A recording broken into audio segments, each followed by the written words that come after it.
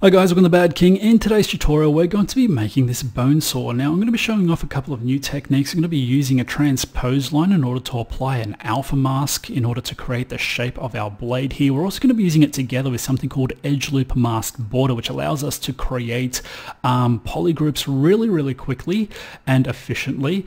Later we'll shoot over into ShadowBox, so we go ahead and create our handle, but more importantly we use it in conjunction with our ClayPolish button over here, which allows us to really get in there and clean it up, but more importantly allows us to unlock its hidden potential and some of the advantages in regards to that. If you're not already on the BadKing website, I recommend you shoot over there right now and download these custom insert brushes that I'm giving away in this tutorial. I'm also going to be including a couple of alphas that will be available that we're going to be using in order to create the shapes that we need. So with that said, go over to the BadKing website. It will be available for download under this post. Download it, install it, and you'll be pretty much ready to go. So with that said, let's not waste any more time and let's get into it.